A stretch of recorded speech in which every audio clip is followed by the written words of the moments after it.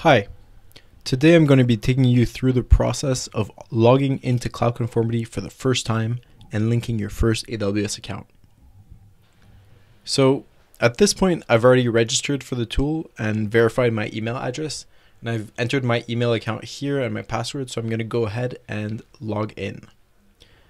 Now, ordinarily, when you log into Cloud Conformity, you're presented with the consolidated dashboard, which gives you an overview of all of your infrastructure with the best practice violations, along with the threat monitoring and a few other things as well.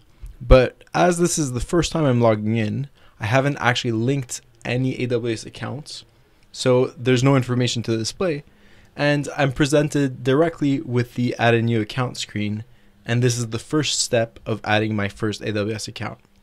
So I need to label this. I'm going to call it demo account, and let's imagine it's a production environment, and click next. Now I need to choose my authentication type.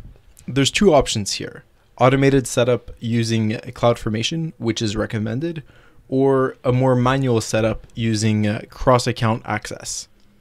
The reason CloudFormation is recommended is first, well, it will be much easier to set up. There are less steps.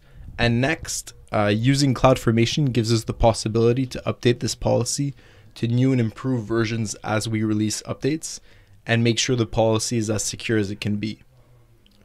So I'm going to go as recommended and click next. Now, this basically gives me some step-by-step instructions on how to configure my account with CloudFormation. So I've already actually signed into my AWS account, and this CloudFormation template, I invite you to and strongly recommend that you check it out. It's essentially all of the permissions that we require to properly audit your account and make sure everything works. It's all read-only, there's nothing writes. So yeah, please do get in touch with us if you have any concerns or questions about it. So I'm going to go ahead and launch the CloudFormation stack. Now this is the same template that I just showed you right here. And I need to check this box and simply hit create.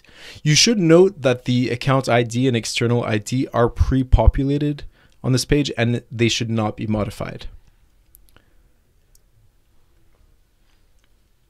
So at this point, I've given it about a minute or so, and the create has been successful.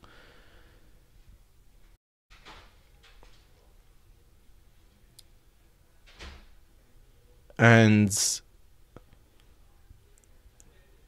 next, I need to copy the Cloud Conformity role ARN value.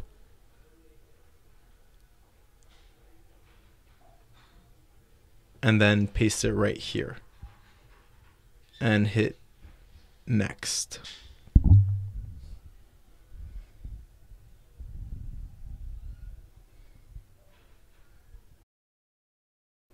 And that's it. Now, of course, I'll also invite you to check out our privacy policy and terms and conditions.